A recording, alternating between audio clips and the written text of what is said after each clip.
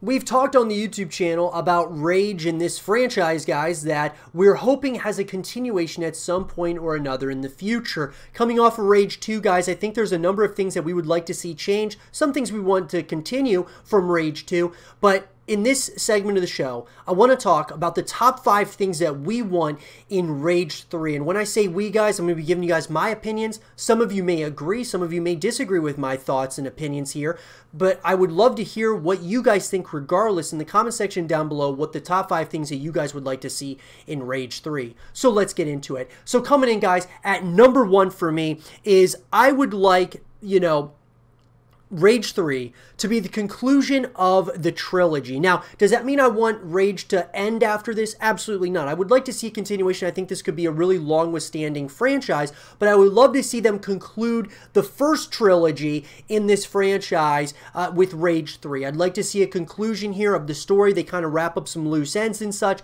and then of course we can kind of move forward, whether they want to continue to Rage 4, however they decide to do it. I'd like to kind of like tie up some loose ends here and kind of see what as far as from a storytelling perspective, what happens in the end here with this, out of these first few games. Coming in at number 2 for me, guys, a big complaint a lot of people had about Rage 2 was there not being a lot of things to do along the journey or along the campaign, the story within Rage 2. And so what I'd like to see is more things to do along the journey, more side missions, more just things that you're able to do along the course of the journey, maybe making it a little bit more, not so much of a wasteland, so to speak, even though we know it's a wasteland overall. I would like there to be some variety of different locations and new environments, new places to explore and check out. That goes along with like new enemies and even new characters that we can be introduced to. Also having existing characters, existing locations and stuff is important,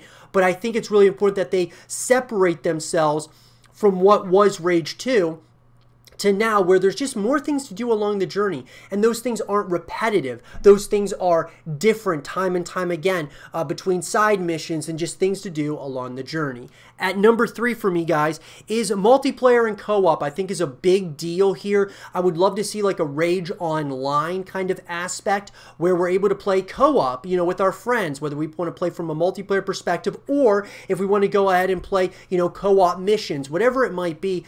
This is a game that's primed to have like different multiplayer experiences, whether you're talking about, cookie cutter team deathmatch, or if you are talking about more things that are based around the Rage franchise. I think having more modes, guys, after you're done with the campaign as a whole, I think it's important that there's more ways we're able to connect with the franchise. Making this a full package, guys, so after you're done with the campaign, you can keep coming back to play the multiplayer, the co-op missions, and things of that nature. That kind of leads on to the developers continuing to, service the game and continue to add things along the way to justify that $60 price tag.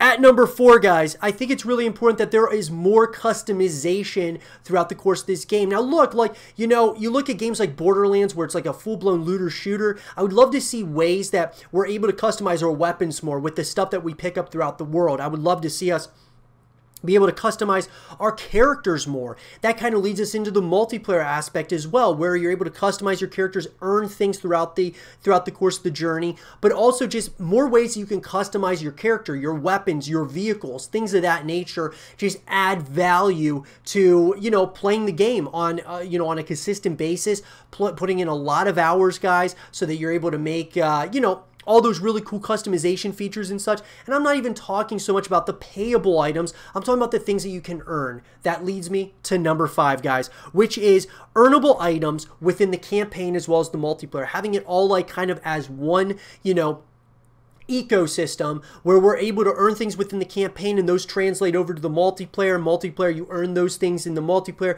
those translate over to campaign, whatever the case might be. I think it's important, guys, with a game like this, when you have multiplayer elements, to have earnable items over that of payable items. The things that you can earn within the game, that you can see other people have earned in the in-game lobbies before a match starts, or they get to see what you've earned. It shows how much time you've put in and such, and that's what I think makes it really special and something that brings people back to a title like Rage would be earnable items over that of things that you can just pay for. And we know, guys, that in the past, microtransactions and things of that nature, they just get a lot of these games and developers and such into a lot of trouble. So it's like having earnable items, I believe, is just a perfect way to bring people back to the game over and over again. But those guys are my top 5 things that I want to see in Rage 3. What are the top 5 things that you guys want to see? Let me know in the comment section down below. And for more Rage 3 content and videos, stay here with Zero TV.